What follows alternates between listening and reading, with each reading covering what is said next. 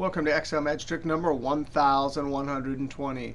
If you want to download this workbook and follow along, click on the link below the video. In this video, we have to check whether Mo is in two other lists.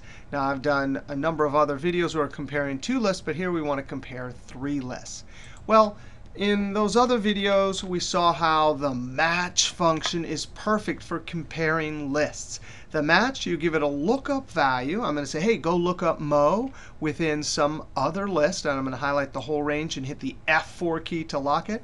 And those names are not sorted, so we do exact match, which is 0. Now, this will give us the relative position of Mo in the list. If it's not in the list, which it is not, it will give us an NA. June is the first one in the list, so the match will deliver a 1, the position of June in this other list. Now, we have to actually now ask the same question or similar question of Mo, but of a second list. F4, comma 0, close parentheses. And now the trick is we're going to mash those two formulas together. Notice it's only when there's two numbers that we want to say Mo is in the other two lists or in all three lists. Now, I'm going to copy this, just the formula part, not the equal sign, Control-C, escape.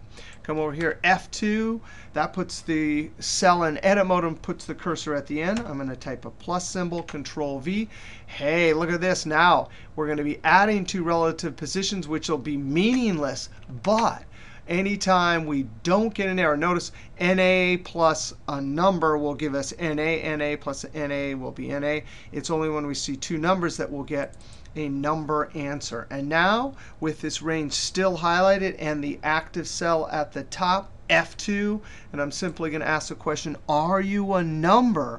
Using the ISNUMBER function. When it sees a number, it'll report true. When it sees anything else, it will report false. Now, I've edited the formula in the active cell at the top, so to populate it all the way down, I'm going to hold Control and tap Enter.